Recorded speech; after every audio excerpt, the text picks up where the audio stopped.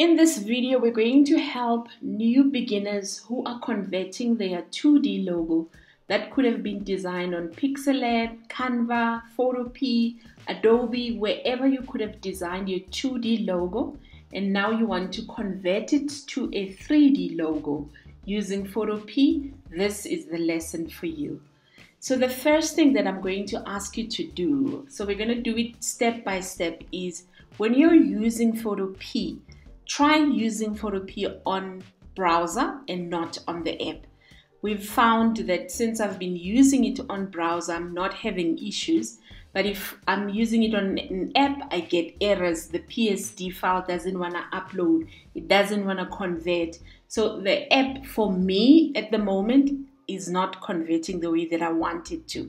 So that's the first thing that I want you to do, is use a browser. So when you land on Photopea, you have an option of uploading a PSD file that you would have downloaded from external websites like freepik.com, unblast.com. There's a lot of websites that you could be using and you're downloading from. So this functionality, the open from computer, it's when you're using an external PSD file. Most of the time, if you're doing this for just one time, and you just want to convert your own business's 3D logo, I would suggest that you use a PSD template, but you're more than welcome to go find one that speaks to you on the external websites.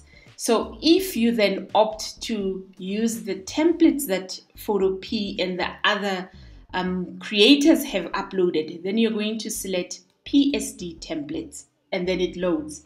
Then because you're wanting to convert a logo, you're going to select Mockups and you're going to get different kinds of logos for mockups, cups, clothing, business cards, etc.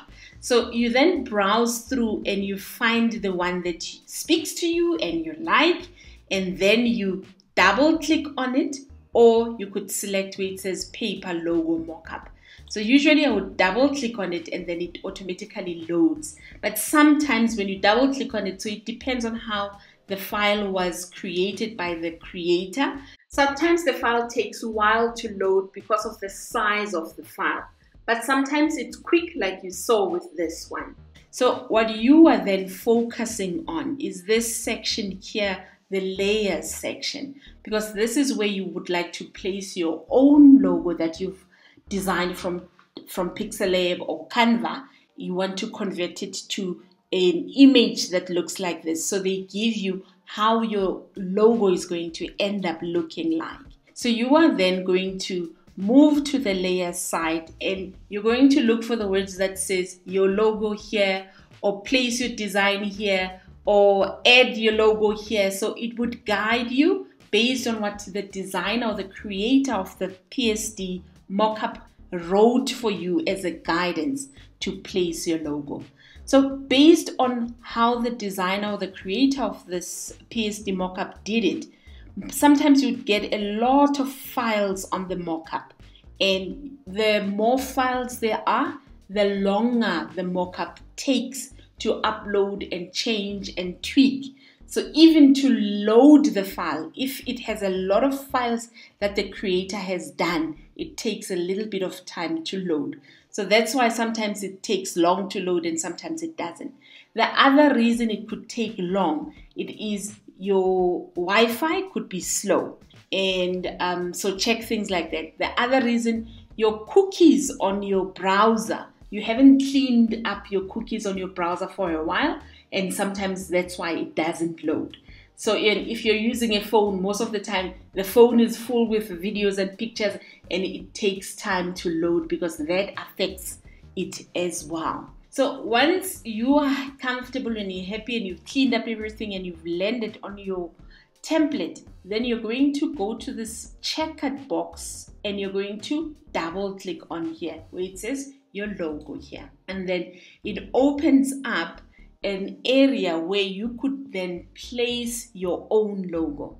That's why when you get to this page, it guides you to show you this is where you place your 2D logo that you would have converted as a transparent file, because you can immediately see that even the example that they are giving us here is a transparent background.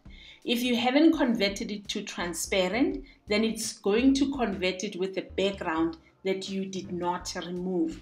So before you come to Photopea and add the 2D file, you need to have converted to a transparent background. You can use Canva, you can use erase.bg or remove.bg to have a transparent 2D logo.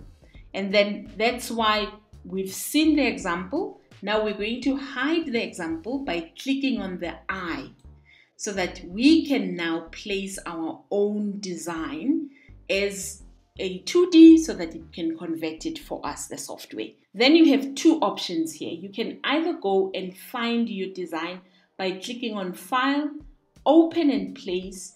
You are then saying to the software, place my design. And then you go find your transparent background wherever you've saved it, and you click on it and you say open, and then the design is placed for you on the canvas. So that is one way. The other way, I'm going to delete this. The other way, if your computer saves or downloads at the bottom of the page like mine, all you do, you click and you drag and you paste it there, and then it's added.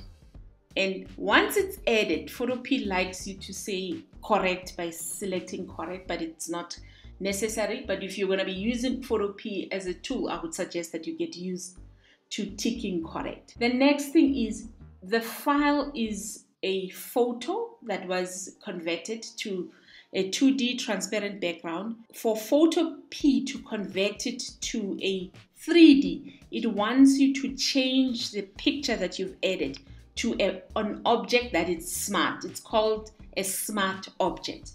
So you need to convert it to a smart object. Two ways you could do this. You could either go File, Save as Smart Object, and it tells you that you could either also press Command S using a Mac. If you're using a Windows, then it's Control S, or you could either click it there. And then you wait, it will tell you Smart Object Updated. That means the software is ready for you to convert this picture of yours to a 3D. If you don't see Smart Object, when you go File and you don't see the option Smart Object or it's grayed out, it means you've skipped a step. It means you either haven't placed a logo on the template. There's a step that you would have missed, and I'm going to add the steps on the description below so that you have them and you don't struggle. Just go back to the steps and see what you've missed, because it must always give you Save as Smart Object if you followed the steps correctly. Once you're done, you then go back to the first tab, which was the PSD template that was loaded initially, and you click on it once, and then the mockup would be converted to a 3D logo. So if you still get errors in a way that we did not cover in this video, maybe it's a Photopea error or some sort of an error that is a technical software error and not a design error, report a bug and a learn functionality that you could use. So if you click on report a bug, for example, you get to view all of the issues that all the users have logged and how Photopea has responded to them. So there's 71 open issues and there's 4,900 that have been closed. And you can go through, you could search and until you find your own issue and see if it gets resolved that way. The other way that you could help yourself is if you click on Learn. There are tutorials that Photopea has put on together, and sometimes it's very helpful to answer questions that you might have on Photopea. And you can click on there and then help yourself with the tool. If you're still struggling, I did create a video that has 5 other ways that you could solve any issue that you might have with converting a 3D logo. Thank you for joining me on this tutorial. I will see you next time.